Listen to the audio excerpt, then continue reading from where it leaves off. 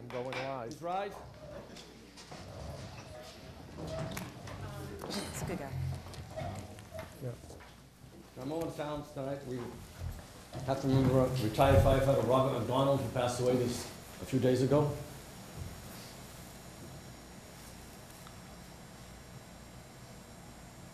Thank you.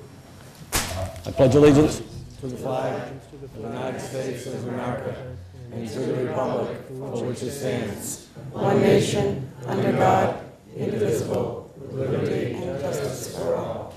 We'll have to tell the sewer commission we got a blockage here.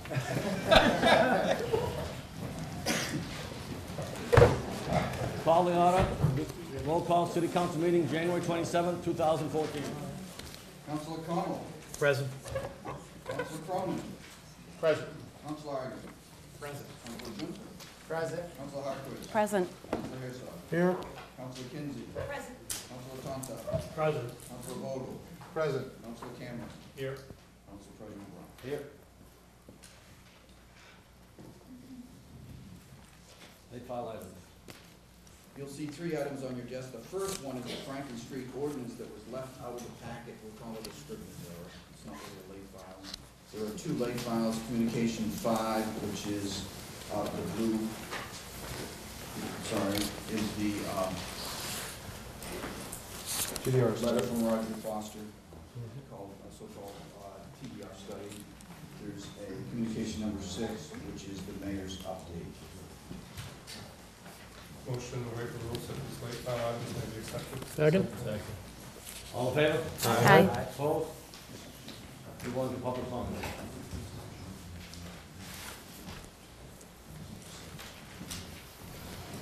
I had a meeting at 7, but I'll talk to you after.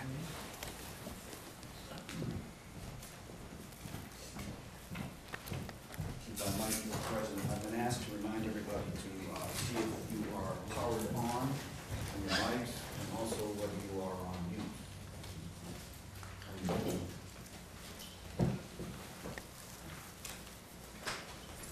Off mute. Make sure people are off mute, not on mute. Well, it depends if you want to be heard or not. Sure. David McFarland? Charlie wants to be here. Dave McFarland, 2057th Street. I'd like to talk about a couple of things. First of all, Plum Island Water and Sewer. I encourage the city to have emergency plans, not only for the water and sewer project, but what's likely to happen out there, because it's being accelerated and it's being changed. And I don't think it takes a genius to know that there's going to be a disaster out there sooner or later, either with the water and sewer program, not only because of what's going to be talked about tonight, but other things. Secondly, I'd like to talk about executive session. I don't believe you should go into executive session for 2 reasons, 3 reasons. Many dozens of executive sessions happened during the water and sewer project. Most of them were gone into, as far as I'm concerned, illegally. I've never heard a good reason for executive session. I've never seen any minutes 12 years later for the executive sessions that were gone into. They're supposed to be public information after a period of time. I doubt if you'll ever find anything useful in them, but you ought to look at them anyway, and you ought to make them public. Secondly of all, my understanding is the only legitimate reason you can go into executive sessions, the state law lists 10 specific reasons. The only one that comes close is litigation, not potential litigation, unless it's immediately likely or being threatened. If that's not the case, I ask you, councilors, to think very seriously about going into this and document everything that's said in him correctly. Because I think some of the problems you're having out now with the water and sewer problem wouldn't have happened if a lot of things were public. And not only executive sessions, but non-public meetings. First of all Plum Island lost the right to vote individually, separately, on this project because of a non-public meeting. Secondly, CDM was selected in a non-public meeting to do the study project on this program 80% higher than the other two bidders after a deselection project down to 3. For 80% higher price and half the work.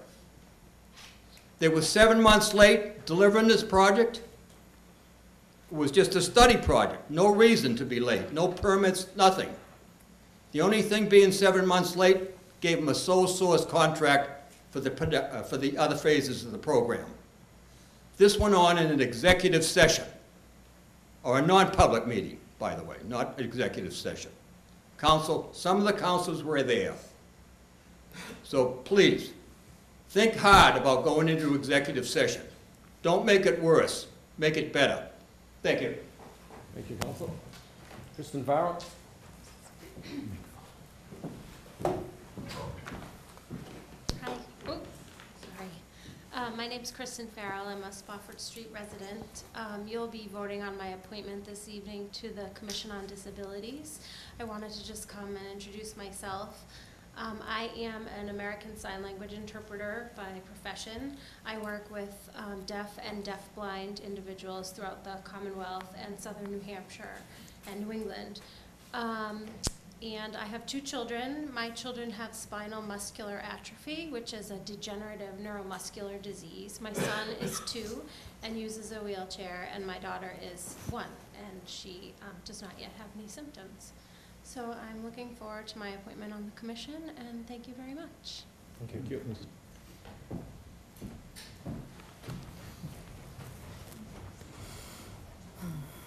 Jenny Donahue?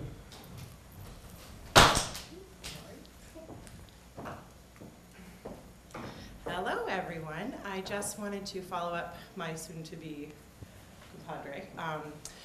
Introduce myself to some of the newer members to the council. I'm the chairman of the Disability Commission, and I just wanted to put it out there that while we are getting more and more members, as I'm sure you've noticed over the last few months, which is fantastic, we still need more, and I wanted to extend invitations to all council members, but especially new ones as well, to visit a meeting, consider joining. We do need a city employee to be on the commission as well.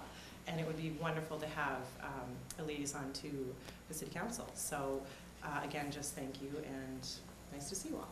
Thank you. Josh Castro? Hi, my name's Josh Casteller. I live at 15 Cutting Drive, and I'm up for appointment to the Mosley Woods Commission or Parks Commission. I just wanted to say hello, and if you had any questions, I'm right here. Thank you. That's it for public comment. Move on to mayor comment. Thank you. Good evening, Council President, councilors. It's a pleasure to be here again as we start the new term with this new addition to the City Council meeting with my update. In addition to the narrative that you received via email and now as part of tonight's packet, I just wanted to highlight a couple important components in the update. One is that we are concerned, despite at the MMA conference this past week in Mass Municipal Association annual conference, where we met with members of the administration and finance. Governor Patrick was there and talked about his House 1 budget and, talked about the increases in local aid, Chapter 70 funding, school funding. Unfortunately, as you look through the way the formulas are allocated per community, Newburyport does not fare well with the House 1 budget. We are fortunate that Speaker DeLeo was there and talked about how he plans to do a better job in terms of increasing increasing local aid, and we certainly will be advocating for that, and I will keep you posted as the budget process unfolds. We are experiencing a decrease in $300,000. Extra $200,000 will be diverted from our school chapter or allocation to the charter school. And again, not to say that there's anything wrong with charter schools, but we've been advocating that there's a problem with the funding mechanism for charter schools and the impact that it has on our school funding. We're all aware of the deficit that we're trying to close the gap this year with our school funding, and it's not a good position to go into our FY15 budget. So we will continue to advocate for changes in those funding formulas. In addition, we're receiving a little less money for veterans. I think that one we can absorb. It's only $30,000, but I'm mostly concerned about our local aid and our school funding. I've already reached out to Representative Costello and to Senator Ives to let them know that we are not pleased with the initial presentation. Tomorrow night I will be attending the Governor's State of the Commonwealth, and we'll certainly have an opportunity to continue advocating for our community on behalf of our FY15 budget. In addition, I just wanted to point out a couple other factors that are a couple other points I presented in my update. And one is that we are, after a long process of advocating for a barrier, a wall, a fence for the residents on the side of 95 north of the Whittier Bridge project. We were able to get, it went up to the federal government, Federal Highway came back and approved that we could, the mayor could negotiate directly with Walsh McCourt, our contractor, in terms of working out details of building the biggest fence that we possibly can to help those neighbors on that side. So that was good news. We are also, as you may recall, the Walsh McCourt mitigation for using city property, we were able to get them to pay for the paraglass, the divider that will separate the shared use path between the 8 lanes of highway, and it will be absolutely magnificent and a much safer way for residents to travel and connect Newburyport, Amesbury, and Salisbury rail trails. So we will be working with the planning office to finalize our mitigation agreement with Walsh McCourt, which will include now this updated fence. We also found out recently too that they're looking for additional access paths to 95 rather than using the exit, so we have to sort of work out those details as part of the mitigation agreement. But as you know by now that anything in addition to what is being used on city property, my hand goes out and I ask for mitigation for the city. So we will continue to do that and advocate for the residents, especially those who are being impacted by the Whittier Bridge project.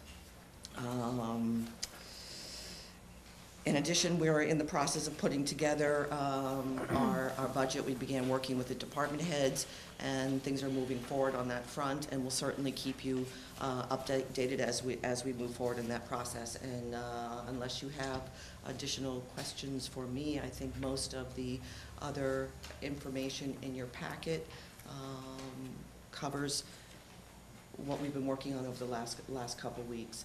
One other piece I just wanted to highlight for the public too is that we met with 2 finalists for the zoning. You allocated $60,000 for the city to put out to bid a contract to have a complete holistic review of our zoning, which hasn't been done since 1987. We met with and interviewed 2 potential groups this past week and hope to, by the end of the week or maybe early next week, to begin to award this contract so that we can begin moving this process forward, which is very important to our city. I appreciate the work that Councilor Eigerman has put before the council in regard to some interim measures to protect and preserve some of our historic structures, including downtown, and look forward to our review of those documents that he put before you so that we can move forward to again work on protecting our historic structures in the city. And finally, we are just about finalized in terms of our teams to begin moving forward and updating our master plan. We're a little bit behind the gun in terms of doing this. If you have not been assigned to a team, please get in touch with myself, Kate, or Andy Port in the planning office, and we'll be sure that you get to be part of this process. It will be a very public, open process as we move forward and update our master plan, which is an important guiding document for our city. Please remember that the City Council, the rest of the public, is hosting a open public comment night tomorrow on the waterfront, which will be followed by Wednesday night, which is a public meeting to invite all the residents to come together and business members to talk about any ideas that you'd like to put forth to celebrate our 250th anniversary. In addition, we are on February 5th, we'll be hosting the meeting with the City Council, the NRA, and the city to just have a roundtable to be sure that we're all starting on the same place as we begin to start a new open and inclusive process to talk about what's going to happen on our waterfront. And also Thursday night, it will be an opportunity to meet with the architects regarding the transient boater facility. So awful lot going on, and thank you for your time, and I will be back in a little while to talk about Plum Island Water and Sewer. Thank you so much. Thank you. Move on to the consent agenda. Which consists this evening of the approval of the minutes for the January 6th, which was the inauguration, and the January 13th City Council meeting, both in for approval. There are no transfers. There are 4 communications. First communication is second-hand motor vehicle license renewal, Plum Auto Works, that's in for approval. Second is a one-fund, 2.6-mile charity road race sponsored by the Winter Circle to be held April 13, 2014, to be referred to Public Safety. The next is the 3rd annual Pan Mass Challenge Kids Ride for June 22nd, 2014, again going to Public Safety. And 4th, a mid-year budget report to be referred to Budget and Safety. There's 5 first reading of appointments. First, Leslie Eckold, 36 Warren Street, Fruit Street, Local Historic District Commission until March 1st, 2017. 3 reappointments, David Zink, 6 Laurel Road, Electrical Inspector, January 31st, 2015. Next, Anthony J. Fanari, 10 Olson Road, Peabody, Director, DPS, February 1st, 2017. And James McCarthy, 17 Russia Street, to the Planning Board until January 31st, 2019. That's the consent agenda this evening. Yeah, I'd like to move appointment number 1. Appointment 1, please.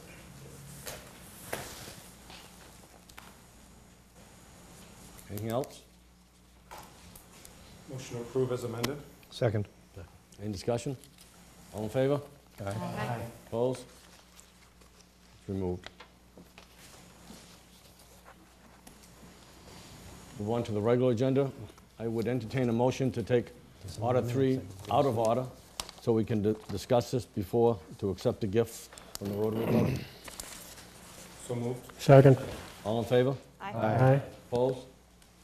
Move on to Order 3.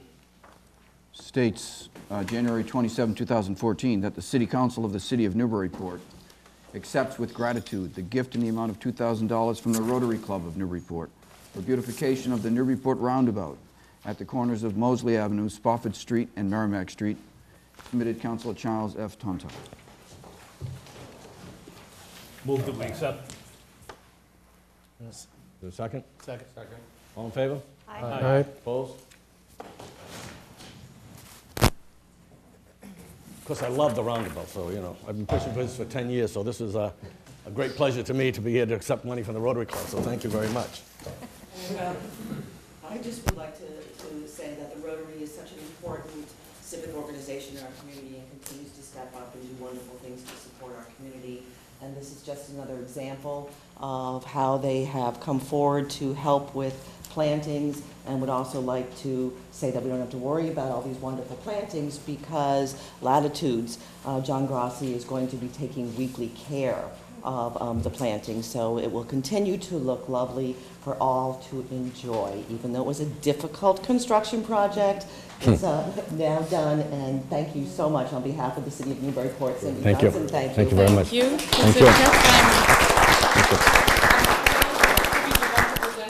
It was a long time in coming, just like the roundabout was, but Rotary is an international organization made up of local clubs. We're a humanitarian organization whose mission is to make the world a better place, and our world starts right here at home, so I'm thrilled that we're going to make the roundabout a little bit prettier for the city. Thanks so much, Cindy. Appreciate it very much.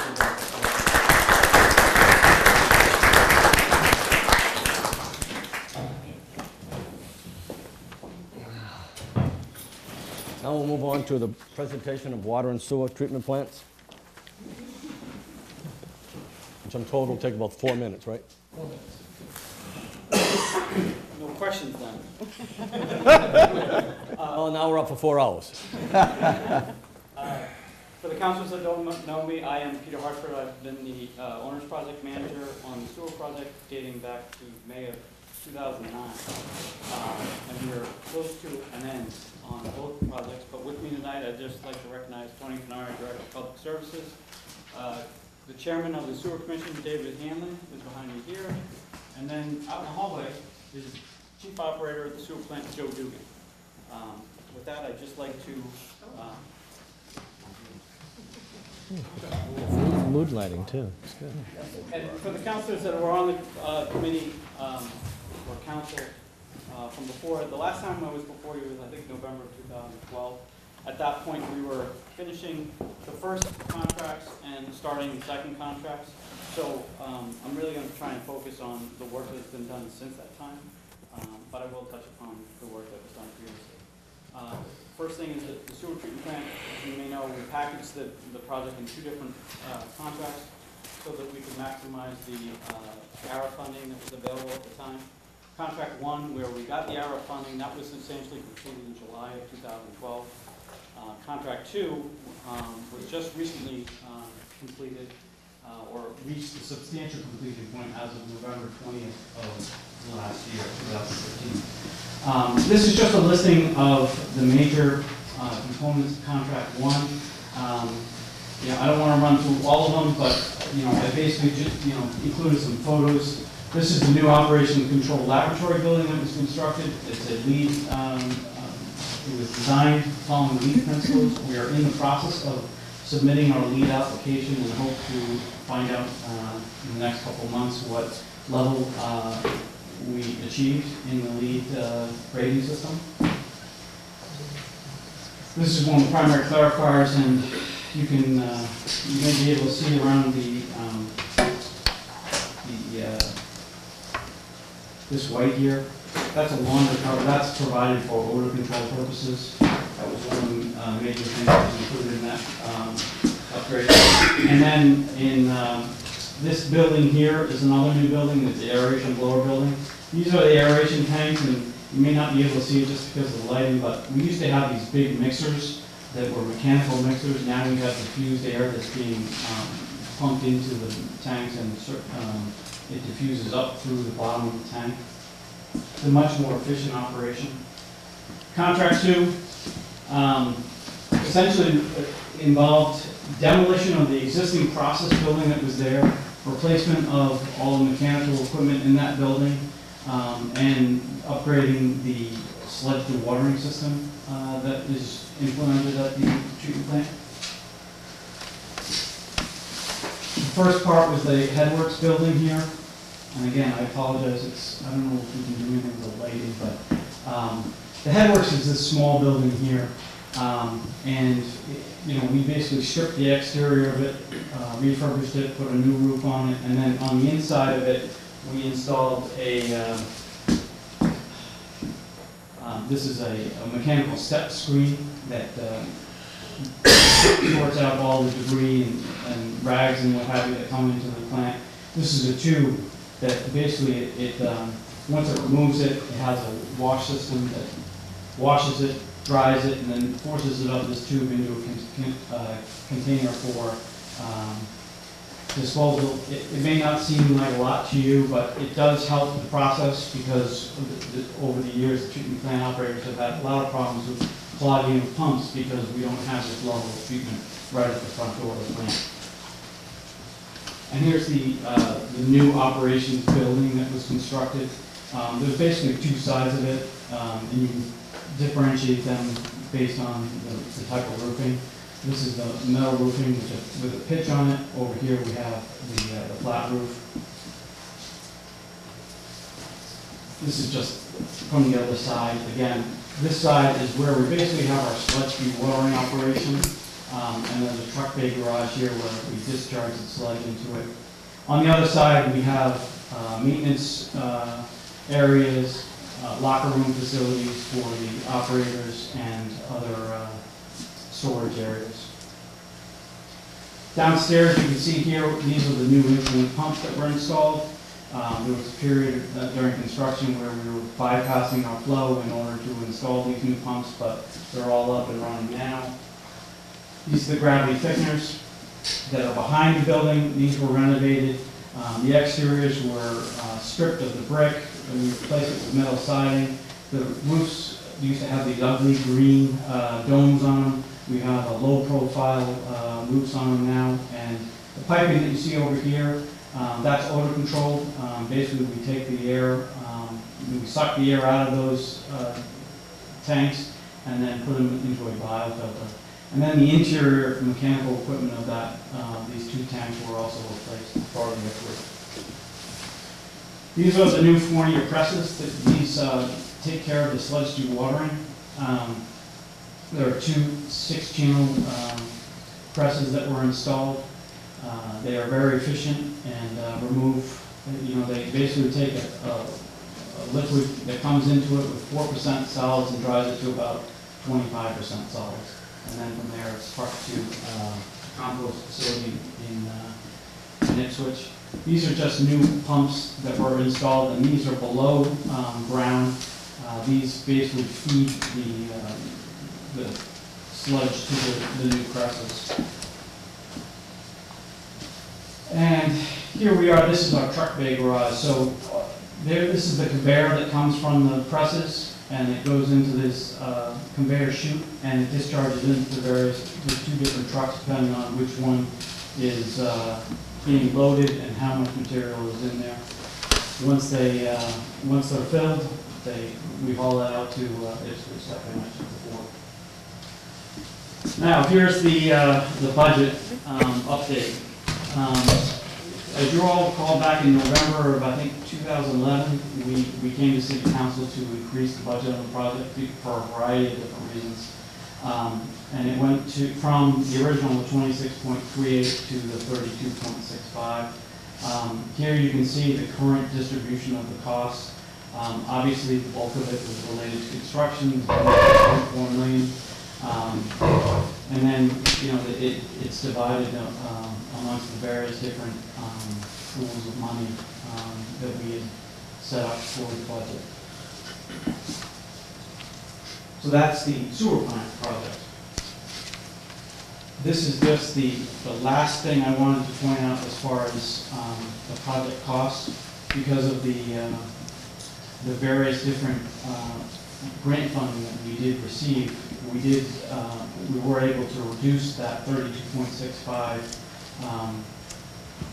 and get it closer to the original budget. So as you can see, the 32.65, that was from September of 2011. This is the original project cost, so when you subtract that, you will wind up with about $6.3 million. We do have to pay issuance costs because the project is being funded through the SRF loan, and right now we have a budget of $67,000 for that. And then the next 3 line items represent our grant funding. The bulk of it came from the federal money. We did get 2 different grants that totaled $4.4 million. We also received a little over $100,000 in rebates from National Grid for various different energy improvements that were made.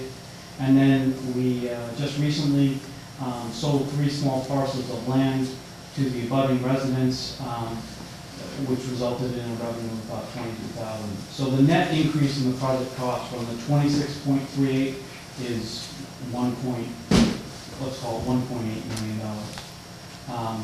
The only thing that's not included here, which is another potential revenue source, is the sale or the surplus of the remainder of the 115 Water Street lot. There is an existing building that we've been using for storage as well as for the contractor's construction area. I believe that once we're done, the intent is that that building and the land around it may be surplus, but there's nothing set in stone there. But that's another potential source of revenue to further reduce the net increase in the project cost. With that, I'd like to turn our focus now to the water treatment plant project. This again was divided into different phases. As far as the water treatment plant project, it was 2 phases. The first phase was the construction of the new clear well. That has been completed now for over a year. and it's fully operational. Phase 2 was to do some water distribution system improvements, and that was completed back in December of 2011. The one that was most notable to all you probably was the work that was done with replacing the water main over Route 95, because during that time we did cause some traffic issues with people trying to get on and off the highway. And then phase 3 is, we call it the miscellaneous water treatment plant upgrades, but I can kind of give you a little more detail than that. Like I said, phase 1, the major part was the construction of the new clear well. We also did some work in the sludge lagoons. This is the new clear well and pump station building. I left in the picture that we had in there where it was green, there was no snow. But if you recall, we all invited you out back in June when we dedicated the building to George Lawler, the former chairman of the Water Commission. We've been very pleased with this building, and it's functioning without any incident. These are just a picture or photo of the pumps that are installed within that building. There's 2 sets of pumps. One set of pumps, the smaller pumps here are for finished water. They pump the water into the water distribution system. And then there's these larger pipes here and pumps that are associated with backwash pumps. Every day we backwash the filters, and it requires a tremendous amount of water in a short period of time, so we need the larger pumps for that. This was just a standby generator that was installed as part of that project, and then the new overflow structures in the lagoons that were installed. Phase 2, like I mentioned, was a variety of different water distribution system improvements. There were a lot of small pieces of water main that were installed to eliminate dead ends in various parts of the city. Basically, we like to loop all the water pipe. And like I said, the last one, the installing the liner across Route 95 is the one you probably noticed. Phase 3 included demolition work for the old clear well, as well as the spring lane valve house. Replacement of a lot of mechanical equipment in the existing building, upgraded the SCADA system, and then the biggest construction item was a new flow equalization tank and a recycle pump station, and that was basically built in the footprint of the old clear well. Here's a photo of the old clear well. They had they basically had stripped it down here. And we're preparing to demo that existing concrete structure, and it went very easily. This is the new flow equalization tank that's in that same footprint. You can just see the top of the wall there. It does not, it's fairly low to the ground. And then in the background, you can see some valves and pumping. Basically, the flow equalization tank, what that does is, normally when the plant backwashes, all that water that is pumped into the filters overflows and goes to those lagoons. And then from the lagoons, the solid material will settle out, and all that flow is then discharged to the river.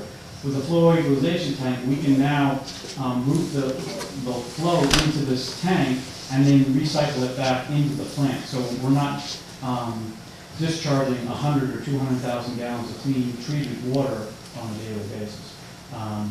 So it's just a more green approach, and it's better use of our resources. Again, I apologize for the photo and the lighting, guys, but here is the, I can't barely see it, but this is where the old finished water pump station used to be, and over here is the Bartlett Pond pump station. That area now, there's the pump station. It's all been demolished, removed, and then reseeded. In the background, you can see where they have that's all the construction related to the Whittier Bridge project. And then I just have some photos going through the water plant to show you the areas that where work was done. Here, we put in You can't tell it's all new ceiling, but there's sprinkler piping, electrical conduits, all the floors have been repainted. In this area, we have the rapid mixers, these two things sticking up here. Those were all replaced below ground. The area was cleaned and painted. One thing about a water treatment plant is that you can't see a lot of the process work because it's in tanks and it's all enclosed, so they have to show you anyways. Here's another chemical storage area. You can see the red piping here going up. That's the new sprinkler system that was installed. And then here we have the filter room, where we have new control panels that were installed. We're actually backwashing at this time, but you can't tell from the photo, but this tank is over here being backwashed. And then around the exterior of the building, we replaced all the windows, new roof, we've got a new sign, and then a new perimeter fence that goes around the entire facility. As you may recall, I mean, dating back to 9/11, there was a lot of emphasis on trying to make sure that these types of facilities were secure. So we now have a fence that completely encloses the facility.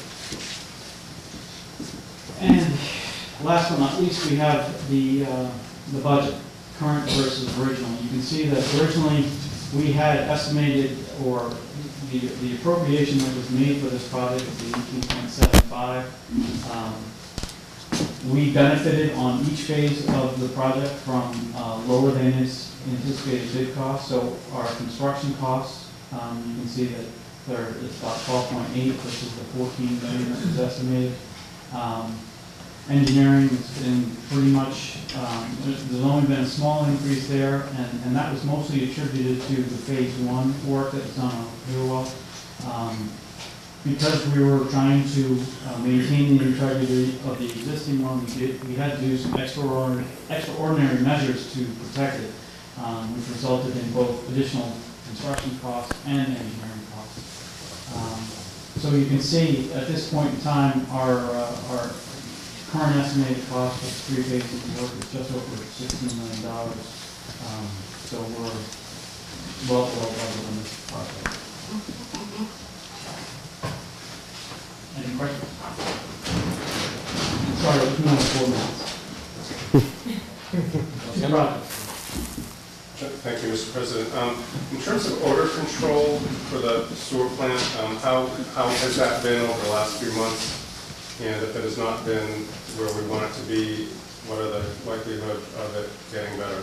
Well, one of the things that has been ongoing the last, I guess, 3 months is we have been doing work on the primary clarifiers, which has required taking one of those tanks down in order to do work on the tank, which it kind of stresses the plant because it's intended to have both working at the same time. So periodically we'll get orders from that, especially when they take the tank down, because you got a picture, it's a 10 or 12 foot depth of the tank, and probably 8 to 10 feet of that is liquid, but then as you get down to the bottom, you reach the solid level. And when you're draining that tank, it can be an odorous effort, but I'm happy to report that as of last week, they completed all the work on those tanks, so they should be up and running. There should be no need to drain them in the future.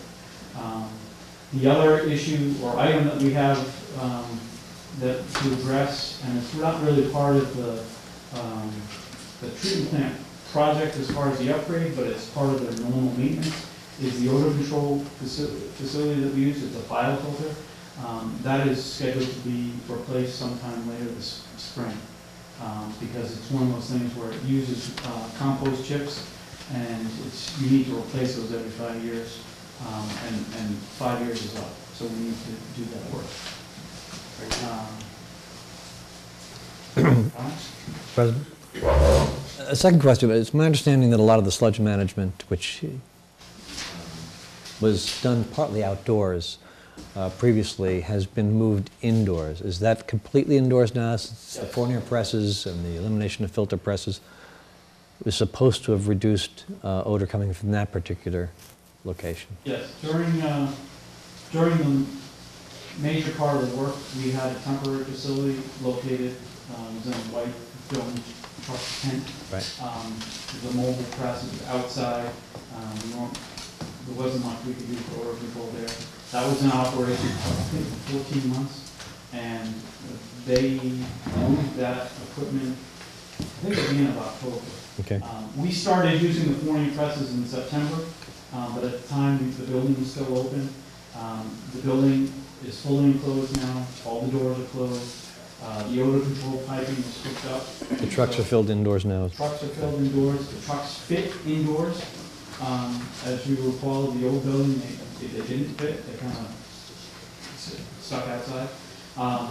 So yeah, I mean, all the odors are being contained within the building and treated at the same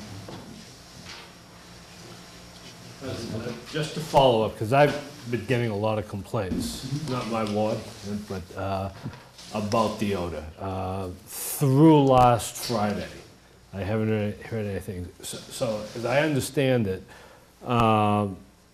the part of that should not be a problem anymore, but there may be some odor through April when that biofilter is replaced?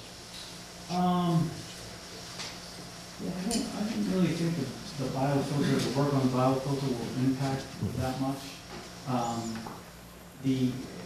Like I said, the primary clarifier work, we put the second one back online last week, so that may be an issue, but at the same time, I always tell people, never lose sight of the fact that it is a sewage treatment plant. So to think that it's never gonna smell, I think is unrealistic. It's a biological process.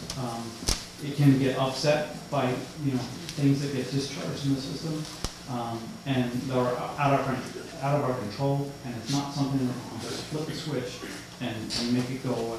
It does take time to regrow or reinstate itself. So, I think the guys at the plant are doing the best they can. They add chemicals where they can to try and reduce odors to the extent possible, but it's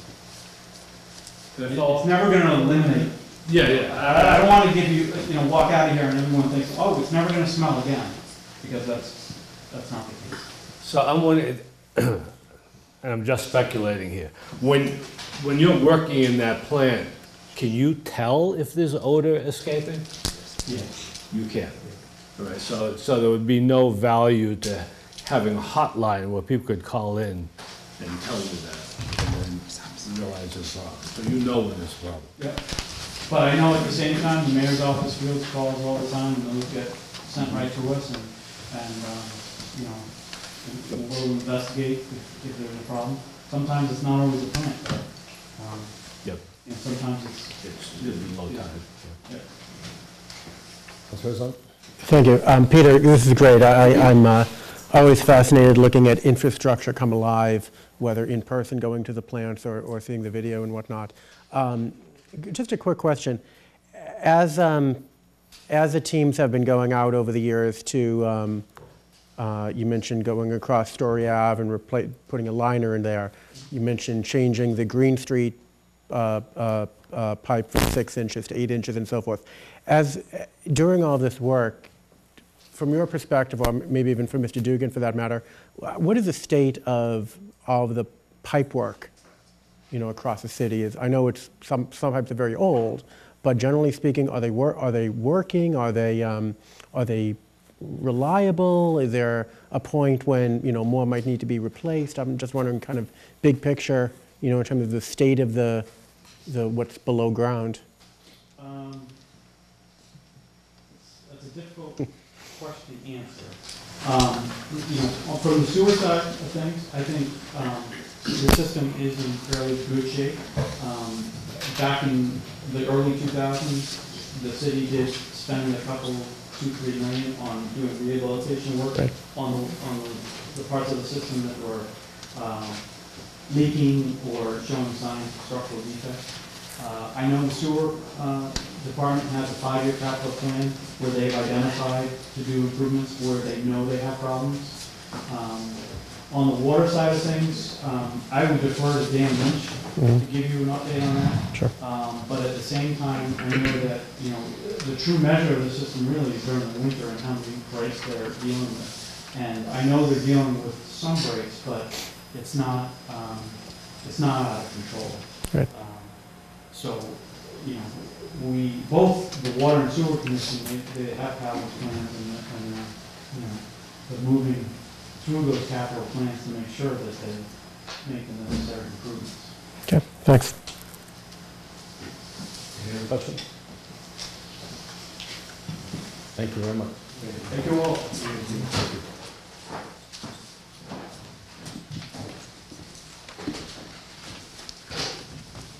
Move on to communication 5.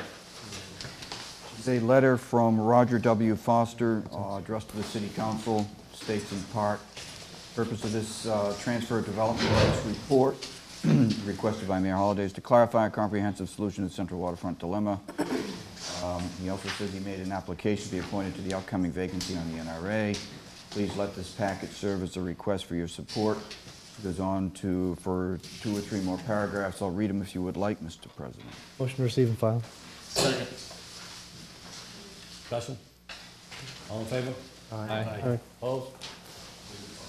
Communication 6. Motion received and filed. Second. All in favor? Aye. Opposed? Move on to appointments. Appointment number 1. Josh Casteller, No. 50. No. Leslie Eckold, That's 36 Warren Street, Fruit Street, Local Historic District Commission until March 1st, 2017. Motion to approve. Motion to approve first reading. Motion to what? Motion to approve first reading. So it's receive and file.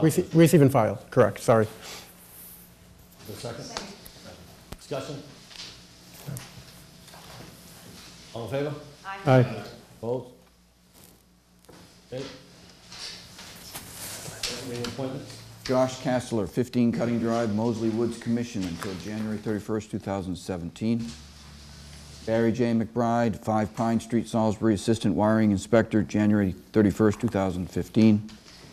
Daniel J. Cohen, 16 Boyd Drive, Newburyport Housing Authority, January 1st, 2019. Kristen M. Farrell, 28 Spofford Street, Disabilities Commission, January 31st, 2017. Mark E. Bilodeau, 63 High Street, to the Historic Commission until May 1st, 2017. Motion to approve collectively. Second. All in favor? Aye. Opposed? One reappointment, Andrew R. Port, 12 Central Place, Saugus, Director of Planning and Development, January 31st, 2017. Second. Discussion? All in favor? Aye. Opposed? I seem to have forgot one this time.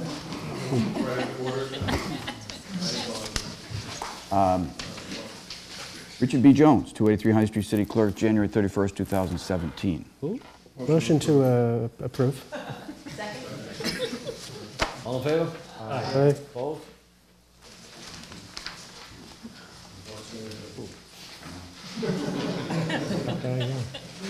Orders. Order number 1. Dated January 27, 2014, City Council establishes a Tree Commission revolving fund in accordance with 44, Section 53E and 1/2. Source of the fund shall be fines, voluntary payments, fees, charges, contributions, donations, grants, insurance settlements, and other payments received from private individuals, businesses, government entities, and persons or businesses making payment to the city for damage caused to trees located on city property. Would you like me to read it all, Mr. President? No. Okay. Submitted, Charles Tonso, Chair, Budget and Finance Committee. Motion to approve. Second. Discussion? Arthur? I met with the chairman of the Tree Commission and a couple other members, and we discussed this. I think the funds that have been raised, Hugh Kelleher made a donation $100 years ago, $100 years ago. It now has about 100 years ago. Sorry. He's not that old. And the establishment of a revolving fund For the tree commission, just simply, it's prudent. The fund would have to be renewed with the budget every year, and this will allow the tree commission to further its mission. Further discussion? All in favor? Aye. Opposed? Dated January 21st, 2014, that the City Council of the City of Newburyport accepts with gratitude the gift in the amount of $2,314 from Ken Jackman, 114 High Street, resident, for the purchase and installation of 4 cast iron bollards on the sidewalk at the northwest corner of the intersection of State and High. Motion approved. Second. Discussion? Just 2 quick questions, and certainly this seems like a good idea, and I know Mr. Jackman was before us recently. My question is the order's written, the $2,314 sounds like it's going to cover all 4, but is it more of a split cost with the city for the letter? And my second question is, are the bollards going to interfere at all with access on that sidewalk? I know there's a light stand there. I'm thinking about wheelchair access and strollers and things of that nature.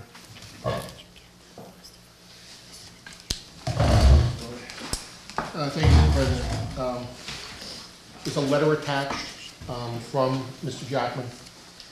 This is a matching amount for a total of $46.28. That's a letter dated November 20th, 2013.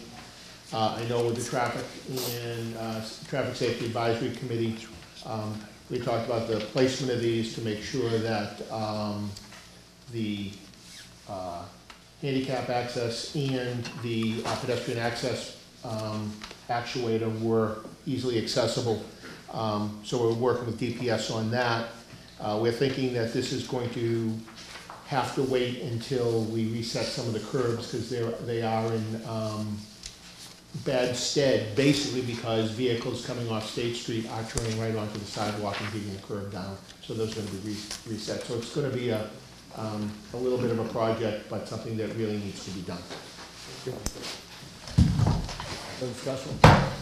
All in favor? Aye. Opposed? Move on to ordinances. First one is Section 13-168, parking restricted on certain streets. This is the one you would see on your desk. No person shall park any vehicle on the following streets or portions of streets as indicated below Franklin Street. The extent is no parking westerly side only of Franklin Street from the property line between 10 Franklin Street and 6 Franklin Street and running in a northerly direction to Water Street. Submitted Councilor Allison Hartquist. Motion to refer to public safety. Second. Any discussion? All in favor? Aye. Aye. Opposed? Move on to ordinance 2. Ordinance 2 is Section 13-180, resident parking. Add to G2, Fair Street between Water Street and Liberty Street. Submitted Councilor Jared J. Argerman. Motion to refer to public safety. Second. Discussion? All in favor? Aye. Opposed? Move on to ordinance 3. Ordinance 3 is a zoning ordinance amendment entitled Interim Demolition Control Overlay District, which goes on for pages. Maybe I should read the purpose, which is section 18B. Interim Demolition Control Overlay District and the same special permit district shall be established due to the unique land use pattern and architectural, cultural, and economic and cultural character of the buildings, structures, and lots, both individually and as a group, that are located in the historic residential neighborhoods of the city.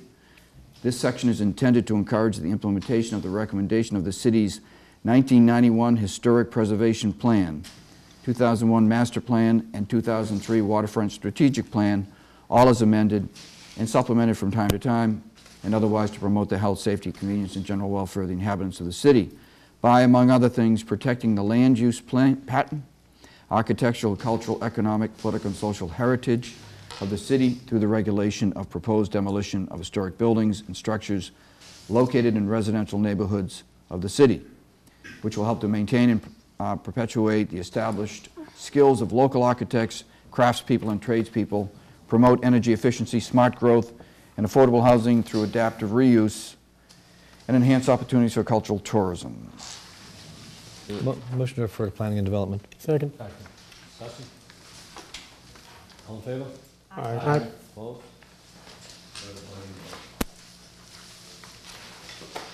Ordinance 4.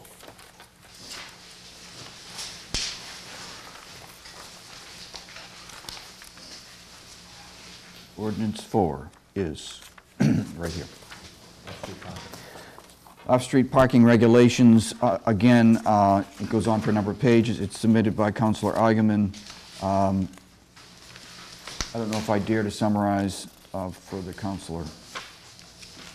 Essentially sets up a fund that would be used to hold monies that would be contributed by developers or other property owners who wish to use the parking lots in their count. Motion to refer to Planning and Development and the Traffic Safety Committee. Second. Any discussion? Is the Traffic Safety Committee a committee of the City Council? No, but my understanding is they are an advisory committee for parking concerns. No? For traffic concerns, I think, safety concerns. Mr. President, I just think it'd be cleaner either just to go to Planning and Development or Planning and Development and Committee of the Whole, and that way we get that other input. You know, obviously there's a lot of angles to this. I mean, but certainly it's a zoning thing first of all. Planning and Development is fine with me. I'll amend my motion. Is that as a committee of the whole also? I would think so, yeah. I think the previous issue also we might want to just have as a committee of the whole, just to, I mean, they're going to be big issues, and I think have the council along for the whole ride would be good. Motion? Motion to refer to Planning and Development of the Whole. Committee of the Whole. And Committee of the Whole. Is there a second? Second. Any discussion? All in favor? Aye. Opposed?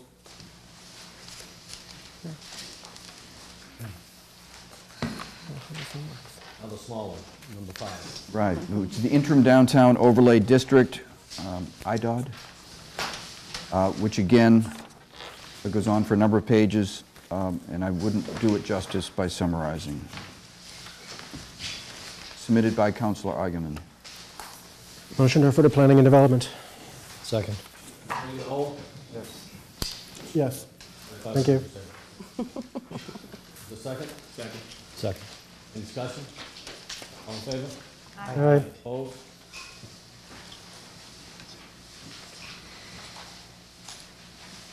Move on to committee items. Finance.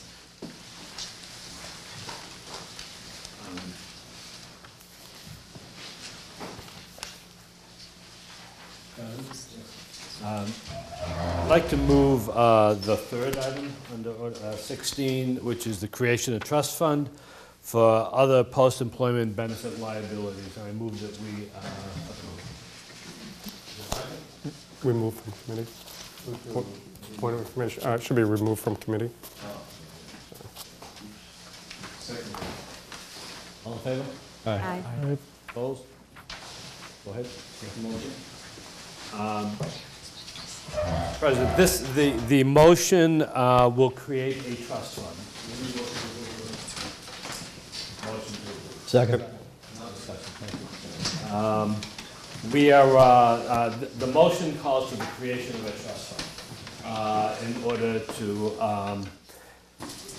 establish a fund for the other employment benefits, post-employment benefits. It's essentially for health insurance for city employees.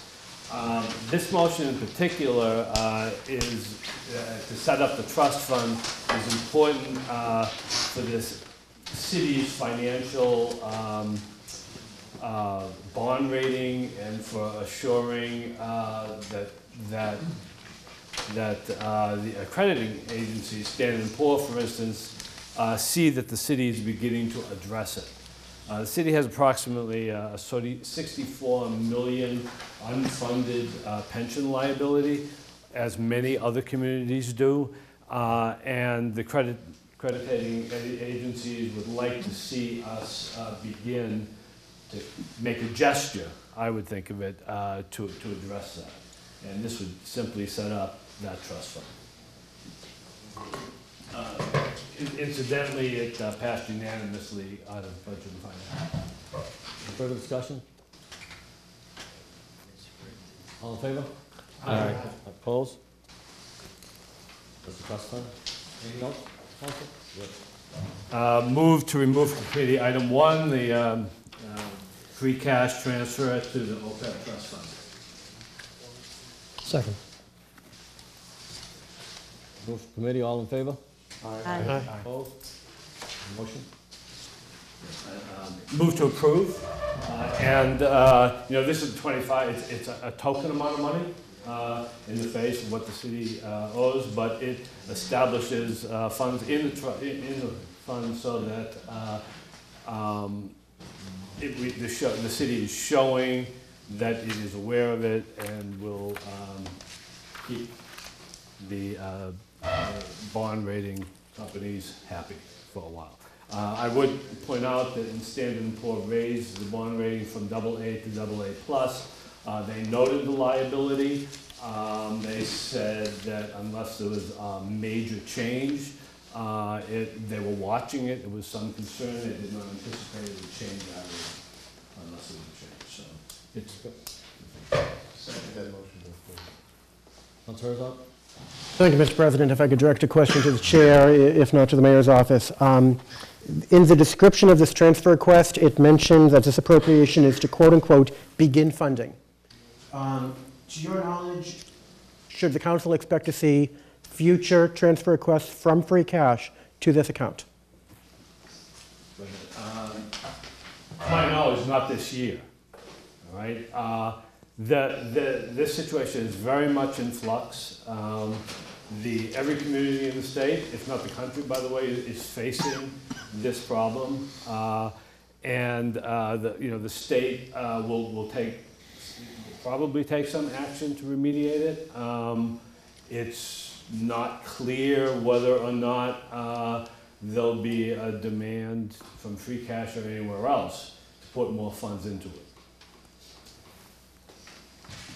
Just to add a little bit of context from past budget and finance committees of the council over the years, Mr. Squillis has educated us from time to time on this, and these long-term liabilities are very fluid, very hard to predict because they're really 20 and 30 years out.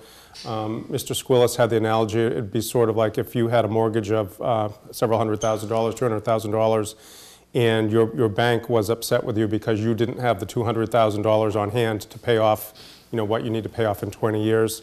A lot of these accounting regulations came into effect with companies in the middle part of the last decade that went belly up, the Enrons and companies like that, and left their employees high and dry and weren't able to fulfill their pension obligations, but also their post-retirement health insurance and things like that. I mean, the reality is, with the exceptions of places like Detroit and probably a few others, cities just don't go belly up, knock on wood. I hope I haven't just jinxed us. So, we're unlikely to go bankrupt and leave our retirees on the hook and out in the cold. We will continue to operate as we have for 250 years, I believe it is. So that's really a little bit of it. So in some ways, it's one of these. There may be much ado about nothing, but it's good just to take a step to establish the fund and at least put a little bit of money in it now, and hopefully we won't have to sock in too much money. We've always been a pay-as-you-go. We've been able to keep up with our obligations. Most of the pensions now are pretty much self-funded by the employees, and we're trying to get that way with health retirement as well. Further discussion? All in favor? Aye. Opposed? No. Anything else coming up? move question 2, transfer of free cash to the mayor grant order. All in favor? Aye. Opposed? So it's removed to committee. Motion? Mr. President, this motion comes... Motion to approve first. Sorry, motion to approve. Discussion? I will learn that. 10 years in order. This motion comes before you with a split vote. 2 of us in Budget and Finance favored it, 1 person was opposed. This is a request for a transfer from free cash to for the rest of this fiscal year so that the city can have a grant writer. My understanding the grant writer would work on both the city side and the school side to research grant opportunities and to apply for one on behalf of the city. My own opinion is that, my understanding is that the mayor is familiar with this person. It's under $10,000, so it doesn't have to go out to bid. And I would hate to see this delayed because I think over the next few months we ought to get in there and take advantage of grant opportunities. Thank you. Councilor Cronin? You take the mystery out of budget and finance. I was the one. I'm not necessarily voting against this, but there are so many unanswered questions with this that I was hoping that we might keep this in committee. Simply my questions are, it's under the bid of $10,000. It's $9,775. It goes until the end of the fiscal year, when most likely we're going to try to bankroll this again. So I am questioning the spirit of what we're doing, especially when this is a contract, and I don't see a scope of work. I don't see goals, objectives. I don't see what we want to accomplish. With all those being said, I think it's a good idea, but I'd like to see, when you hire someone in a contract role, there are certain things that you expect. How many grants are you going to write? How many grants you're going to apply for? Whatever it is, what grants we are looking at. And I know that grants are more or less smoke and mirrors as far as what's out there, you may not know, but let's face it, we know what we're looking for. So I am asking that we just look for a scope of work. The other question here is the dollar amount. I don't know if we can get a better grant writer for more money, less money, if this is the going number. I recognize what Councilor Contar has said, that the mayor knows this person. That's not a problem. I think that as a city councilor, my goal, my job is to be the check and the balance. Once everything is checked and balanced, I'll vote for it. But until such time, I'm just hoping that we can get more information. That's all. Thank you, Mr. President. Just to solve the third part of the mystery, I did vote in favor of it in committee. So now you know how we all voted on that. I did get a little bit more information after the meeting. As Councilor Cronin discussed, there were some questions that we had, and I didn't have the full packet that we had from our last council meeting. The average, the hourly amount would be $85. I think that's in a relatively reasonable range for this. If we did put it out to bid, I think we would find something in the $60 to $100 an hour range. This would be for 5 hours a week approximately. There could be more or less depending on what was going in. As Councilor Cronin alluded to, the smoke and mirrors, I mean, is really the unpredictability of whatever grants may be coming up. I mean, sometimes there are grants that you know will come up at a certain time of year. And the expectation from the Mayor's Director of Policy and Administration and the Mayor was that this person probably would work on, 6 or so 6 to 8 grants over the course of the 6 months. You know, I'm comfortable voting for it tonight. I think going onward, because we have had this conversation over the last couple of years with previous councilors, Jenny Lamar, who's now working in human resources for the city, was doing this function, and I think we've brought in people from time to time, but I think we should have just a more thorough examination for it to see that we are getting a bang for our buck. We talked a little bit in committee about whether you bring this in-house and have this done by a permanent position. My own sense would be I'd almost rather have a ready vendor list when a grant comes up that department heads or the mayor or the director of policy and administration identify.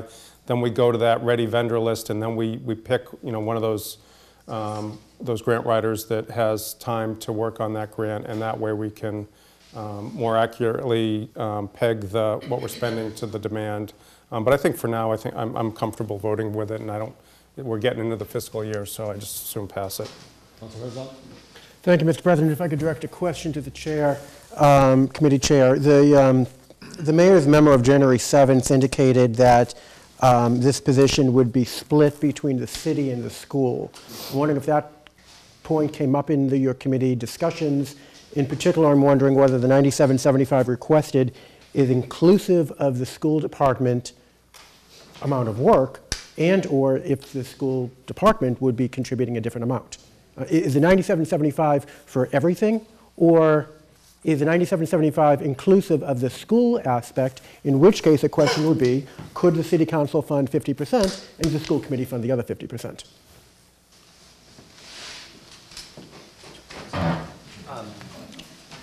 It was brought up in discussion. Councilor Cronin said that he was unclear as to whether this was going to be all on the school side or split, all on the city side or split between. But we did not address the possibility to have the school side pick up some of this cost. I can just speak to that one point, at least, especially for this fiscal year. The school's looking at a pretty significant deficit, so they wouldn't be able to fund any of this particular contract. And the 5 hours a week is split between city grant needs and school grant needs. And just going back to the scope of services question, included in the packet, the page after the mayor's memo talked specifically about the grant opportunities this company would be working on, looking both generally at schools, but parks grants, green communities grants, transient boating facility, that project that's ramping up, as well as the intermodal parking facility. I know that there are 2 grant programs in particular that are due the middle of February that she would be working on immediately in terms of putting that grant application together. Thank you, Council President. I don't have the packet from last meeting where we had the resume, but I'm assuming somewhere she's claimed how much she's brought in regards to grants. And from my perspective, I would like to see how much bang we get for our buck. So an investment of 97 compared to what? Like, what are we looking to get? Because if we're going to get a couple more thousand and hopefully more, this sounds like it's a good bet. Yeah, I mean, any one of the particular grant opportunities that this person would be working on would be well in excess of that. We're talking tens and hundreds of thousands of dollars. Her resume speaks to raising over $3 million over the past 12 years doing grant writing. And she's worked with Haverhill, Malden, and Wakefield in the past, in addition to a lot of nonprofits. So it sounds like a good investment. Thank you. Councilor Hageman? Just a question for those that are on the committee. So essentially, we're buying 115 hours. Is that really how the contract works? I just want to understand it. So I mean, I didn't bring a calculator, but I think I have that right. Yeah, I had it around 100. Yeah. Okay, so could it be? We think that'll get us to the end of the fiscal year, but essentially, it's 115 hours, whether it's 6 months or 9 months. That's the question. So hopefully it will last till the end of the fiscal year. Yeah, so that, the way the contract will be drawn up, it will be not to exceed that number. Okay. Because otherwise, that would be considered bid splitting under the Inspector General's procurement regulations. So it will be for the balance of this fiscal year, and again, we'll be looking for FY15 as to whether we'll be contracting this out or bringing it in-house. Thank you. Any further discussion? All in favor? Aye. Opposed?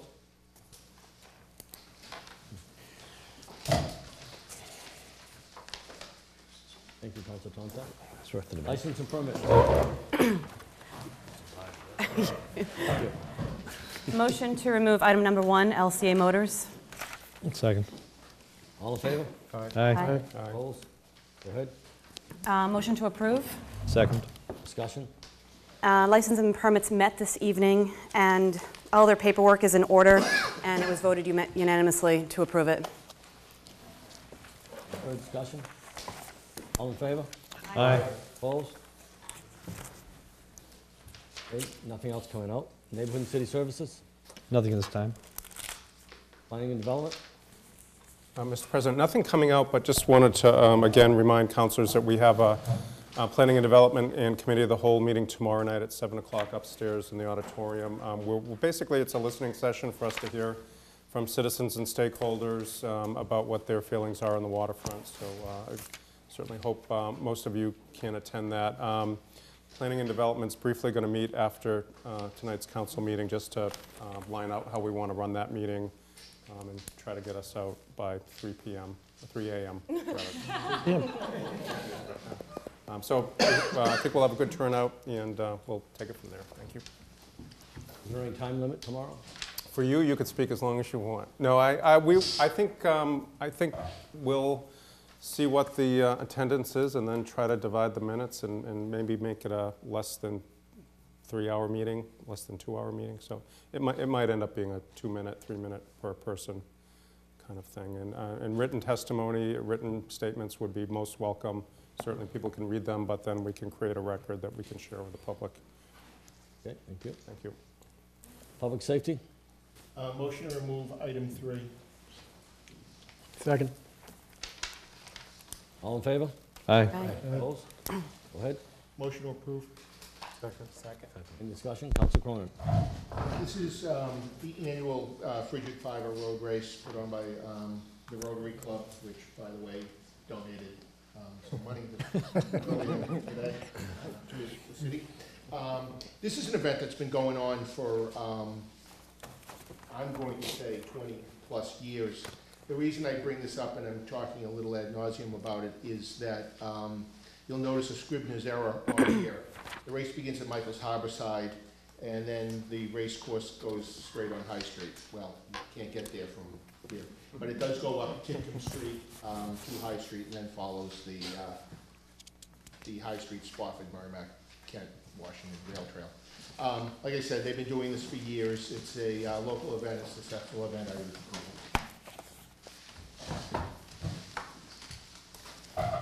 Any further discussion? All in favor? Aye. Opposed? Passes. Anything else? Nothing further. Public utilities? Nothing tonight. Rules? Nothing to report. Good of the order? Councilor Kinsey? I have an invitation from my fellow councilors. My youngest son, he's a first grader at the Bresnahan School, talking to his teacher, Mrs. Doyle, talking about the need for children to move. Studies show every 10 minutes they need to get up and move, or they lose attention, and there's a lot of domino effect that goes with that, loss of attention and behavior. And as such, another hat I wear is in the health and wellness industry. So I offered to go in and teach them some movement exercises that kind of, they keep you in a tight ratio of space. So I said to Mrs. Doyle, it'd be a nice opportunity to multitask, and I love to connect the city and the school whenever possible. As you witnessed here today, there's often conversations about city versus school, or this budget versus that budget. I'd love to eventually make the conversation in that it's one. And so my invitation, if you choose to accept the challenge, is to come in and partake in the movement exercise as a means to connect schools, the kids, civic engagement, meeting their city councilors. No pressure. It's 8:45 Thursday morning. Where? Bresnahan School, Mrs. Doyle's class. Partake. I'll be there in spirit. Uh-huh. Thank you, Mr. President. That makes two of us. Anything else? Is that 10 minutes, meeting of the city council? Playing contest. We'll have a discussion from the mayor, from Island Water and Sewer update.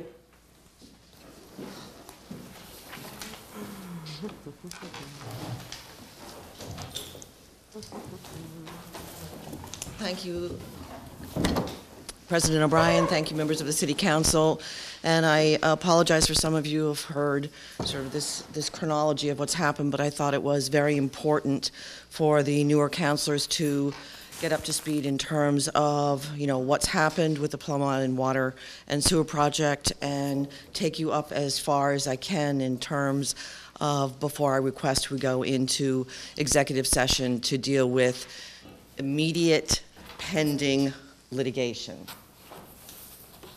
I'd like to introduce John Eric White, who is our city engineer, who has been with the team working on this very complex and difficult process since the date of the first initial water break. As you know, this was a $24 or so million project that was completed in roughly '05 and was, again, like some capital projects that we've had in the city, have had multiple mayors overseeing this project. The way this project was designed, there was a feasibility study that was conducted. Some of the information that you heard in public comment was absolutely correct, but again, we can't go back. We have to go forward now and figure out what to do. There was a working group that consisted of members from Newburyport and Newbury who worked together, who oversaw this project. There were lots of issues with this. Number one, a lot of the residents in the community did not want it. Members of the city council weren't sure that they wanted water and sewer out to Plum Island. Ultimately, the litigation was settled, and the city council, not unanimously, but voted in support of the water and sewer project. There were a lot of moving parts to it. There had to be an overlay district. There had to be a memorandum of understanding. The overlay district restricted additional development out there, and then the project began to unfold. Camp Dresser-McKee, now Camp Dresser-McKee CDM Smith, was the lead on the contract, and there were two other contracts, one who completed phase one, SB Construction, and DC, did I get that right, Eric? Who did phase two construction. Then the project reached substantial completion, was accepted, and we moved forward, and all of a sudden it's April 27th, 2011, and I hear that there's a water main break out on Plum Island at the directional drill area, which is near Plum Island Grill, just before, as you come over the bridge down in that area. And I, of course, red flags were immediately raised because, this is a brand new system. How could we possibly have a water main break? Somebody mentioned maybe it had something to do with flushing hydrants, but anyway, needless to say, when John Eric White, Jamie Tuccolo, and Dan Lynch walked into my office, and the looks on their faces, I knew something was wrong. They proceeded to explain to me what happened with the water main break, and they put two pieces of water main in front of me, one from a water main that they replaced 100 years ago, and one from the directional drill area, and asked me to pick which one. I picked wrong. So obviously that meant that the system was corroding very quickly, and we were very concerned about what we found. What was most concerned to me, having a legal background, was where was the statute of repose or statute of limitations, and how can we protect our rights? That was absolutely critical, and we had a very short, to the following September of 12 in order to retain our rights in terms of stopping the tolling of this statute of repose or limitations. Then we began to I asked the gentlemen if they would please go out and do a couple other test pits. When they opened up the test pits, they began to discover that the materials that were used in these sites were corrosive. At that point, after we felt that we had sufficient information to go forward, I called Attorney Blodgett and went to meet with him and told him about my concerns. He assigned a lieutenant to work with us who reviewed all of the documentation we had. We were very careful about videotaping, pictures, dating, recording everything that we found as we uncovered the test pit, different test pits, and were identifying similar corrosive materials being used. After we had a chance to have the detective working with us review all of this information, they felt there was sufficient information for us to present a case to the Inspector General, which in fact we did. And again, each of these steps as you move forward take many, many months. Our work with the Inspector General was about 9 months in terms of, at that point, I came to the City Council. We weren't quite sure where we were going with that, so some of it was discussed in executive session, some of it was discussed in, thank you, John Eric, and some of it was discussed in a public forum. We just weren't sure what we were dealing with and where we were going at that point. So after working with the Inspector General for about 9 months, and they assigned an independent engineer to work with us, then we began to realize that we had probably 58,000 pieces of documentation that were in various places all over the city. Some of it were missing, that we had to assemble this record. And this, took a tremendous amount of time and energy on the part of our staff to put this whole record together. Part of the reason is that some of the records were being stored in an outbuilding at the wastewater treatment plant that were destroyed during the Mother's Day flood. So we had to go back and begin compiling this record. So we decided it was time for us to pull CDM Smith in for our first meeting. And we met here, and our first meeting didn't go all that well because initially they were, oh, well, there's corrosion and there's corrosion. And then I said, okay, how about this corrosion? How about this corrosion? And we began to really push them in terms of what we were finding and what we had uncovered. And, things started to change, and they began to sort of sit up and take notice that there was a serious problem that was happening and unfolding before the city here. We were fortunate that we were able to get them to agree, as well as S&B Construction and DNC Construction, to sign to stop the tolling of the statute of limitations, statute of repose. So that was a very important step forward in this process. After some difficult conversations with the City Council, it was pretty clear to us that we needed better legal representation. So we went and hired Rubin and Rudman from Boston to work with us on a recommendation of our Representative Costello. This is a legal firm that has a lot of experience with this type of contract litigation. And I can tell you that I'm very, very pleased that we have engaged them to represent the city in this process. So continued our meetings with CDM Smith, and to date we've probably had 8 meetings with them, between meetings in Cambridge, meetings here. And it's a slow process. They present us with a fix. We're not happy with what they present. We consult with our attorney, and we've hired a expert engineer who was not easy to find, because you look at the reputation of CDM Smith and their international status. You don't just reach out to an engineer who's willing to take on a company of this magnitude. I have to say that they have been at the table, but it's been a slow process in terms of us moving forward. What we had to really get documentation of was what is it we were dealing with in terms of the materials in the system. So we went out and with CDM Smith, and we were able to take borings, and were able to compile a bunch of samples and work through the lab. We identified a lab called Corrosion Probe in Newark, Delaware, who would do the testing. We wanted to ensure a chain of custody of all the materials that we took out of the system. And so we also hired a lab that is just doing a fabulous job, Mass materials research out of Boylston.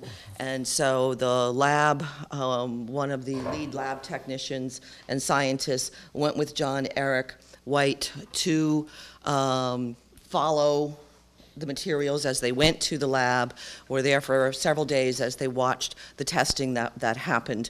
That was completed this past June. I'm going to back up a little bit. During Hurricane Sandy, October 29th at 4:30 in the morning, we experienced another water main break on the opposite side of where the directional drill was, where we, again, very similar kinds of situations that we saw, corrosion, deterioration of the bolts, and again, just, grave concerns that sort of added to the picture. Once we completed the work with the Inspector General, all things were sort of happening simultaneously. We had a meeting with the Attorney General at the State House and presented all of our findings to date, and they have accepted the case, and now we're working on 2 tiers, a criminal and a civil case. And I will discuss with you a little bit further about what's happening with where we are with those cases in executive session after I finish the update in terms of what I can present publicly. We are concerned at this point about over 18,000 bolts that are in the system. CDM Smith has given us their next round of fixes that they want to do very quickly, and that will include sleeving with polyethylene the ductile iron that is on the 2 water mains that should have been done initially, and also introducing cathodic protection, which also should have been done at the time that these were installed. They're also going to try and change out any of the metals that they can and replace it with PVC. And so we question some of the use of this type of PVC with this interlocking mechanism, because we wanted to be sure that there was some track record of use with this material in other parts of the country, particularly in a cold climate. So they've just sent us their latest drawings, latest plans this past Friday that is being reviewed by our team, and that will include addressing the 2 issues at the 2 water main breaks. But we also pulled DEP into this, and we're very grateful that they sat at the table with us at our last meeting here just before Christmas with CDM Smith. And DEP has also been able to put a little muscle behind what we've been sort of pushing to get done. And in addition to fixing the 2 water main breaks, there's 147 hydrants that have to be repaired.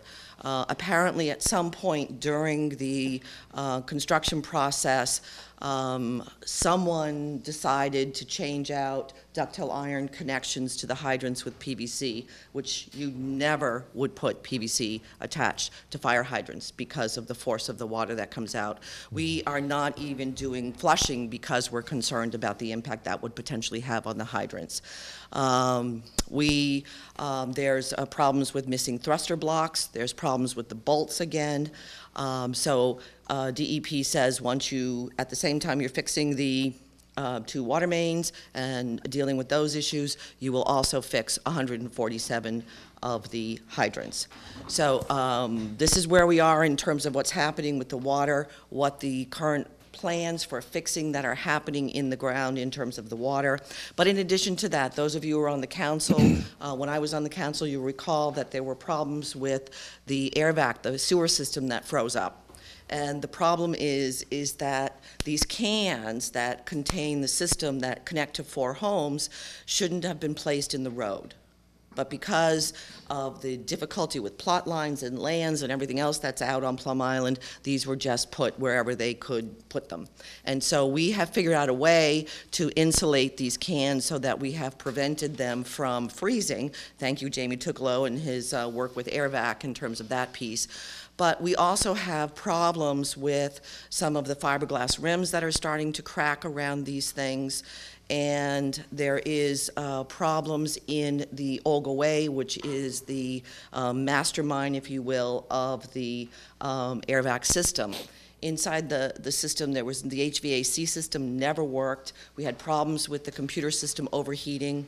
and trying to find ways to keep the system working and it bypassing.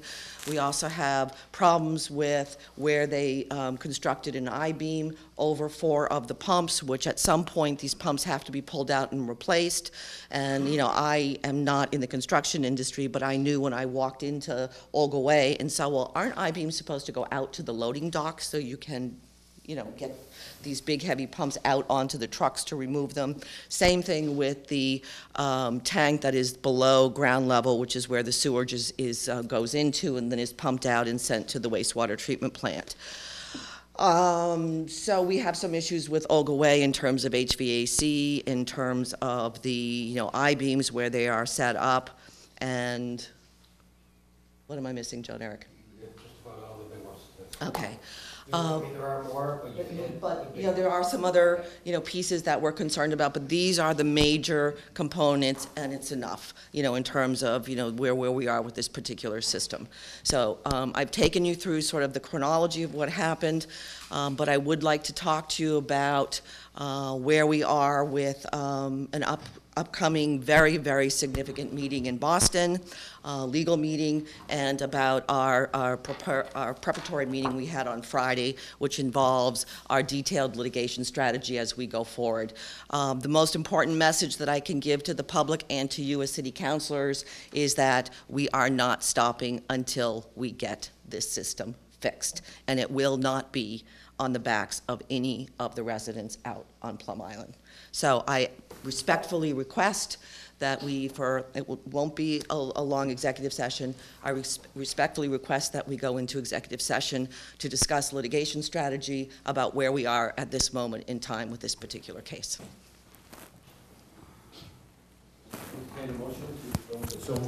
Second.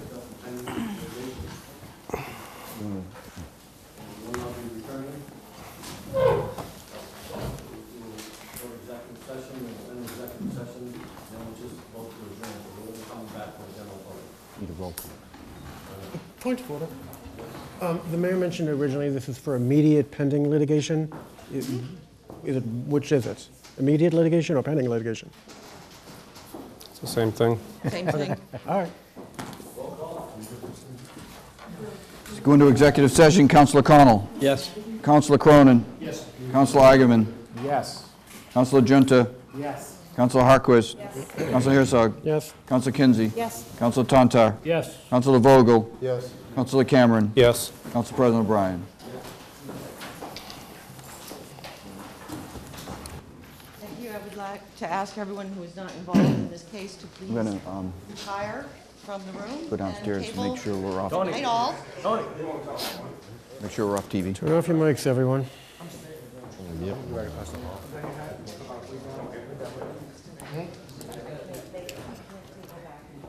Open that up and then hit.